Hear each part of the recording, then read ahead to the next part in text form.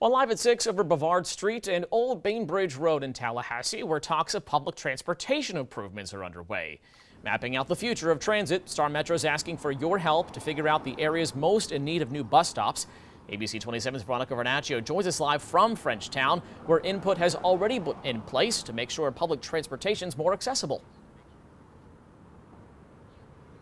According to the chief transit officer over at StarMetro, both Griffin Heights and Frenchtown have been very vocal about their needs for additional bus routes. Now, I spoke with community members today who tell me that sometimes they have to walk several blocks before reaching a stop.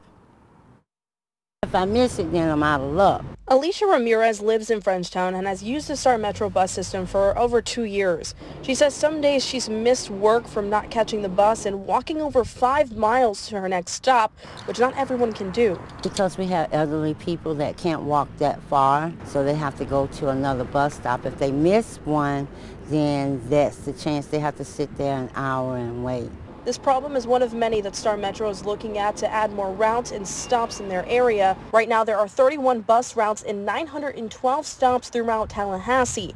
Chief Transit Officer Angela Baldwin says they're looking to the future and planning the routes from the Southside Transit Center to provide accessible, efficient, and equitable public transportation. The center will be the first public transit center built in Tallahassee since the CK Steel Plaza in the 1980s. Meanwhile, the City of Tallahassee approved the Frenchtown neighborhood to apply for a $300,000 grant that will survey areas of the community most in need of additional bus stops, a step that Ramirez is excited for. It would be great to have those bus routes, extra bus routes.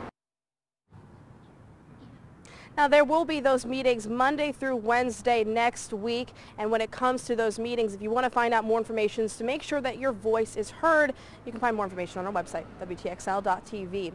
Reporting live in Frenchtown, Veronica Vernaccio, ABC 27.